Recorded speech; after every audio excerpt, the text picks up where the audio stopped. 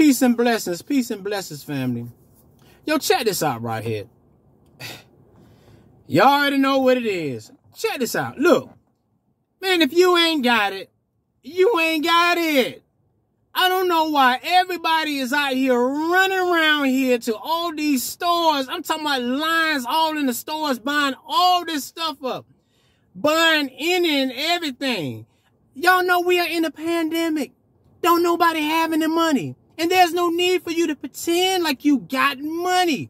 You only going to put yourself in debt. And it's funny how we can go buy all these things during this time of the year and then go into debt and to be all sad and mad when it's all over with. And I know a lot of y'all saying it's kind of hard for me to talk to some of y'all because y'all say, well, I'm going to make sure I get my kids whatever they want. Hey, that's good. That's fine and dandy. Get your kids some things that they're going to use. Some things that they're going to use. Don't go buy your kids nothing that they're going to play with for 1 week or 2 weeks and then just put it in the corner.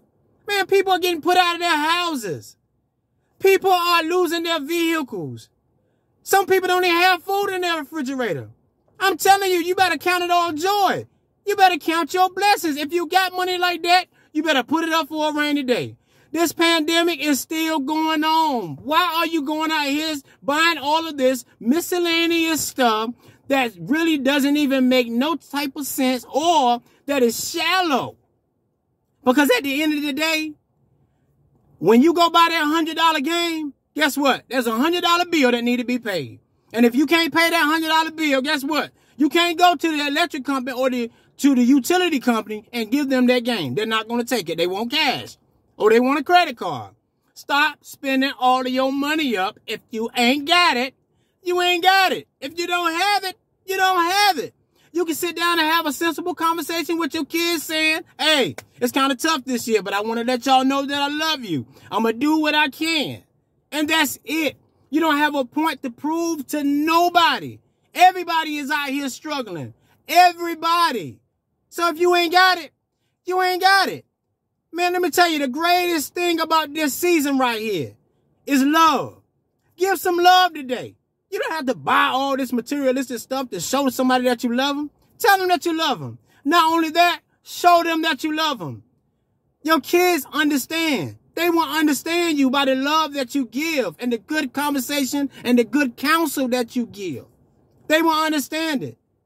You would rather for to tell them the truth than for you to be evicted or put out of your house, or then your car get repossessed, and then they don't have a ride to school, or they don't have a place to lay their head. All because you trying to do something and be something that you're not. And I'm just keeping it real. Ain't nobody got no money out here. I'm telling you, nobody has money out here. We in a pandemic. So think about what I said.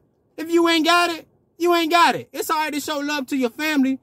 But you know what? Love is an action word.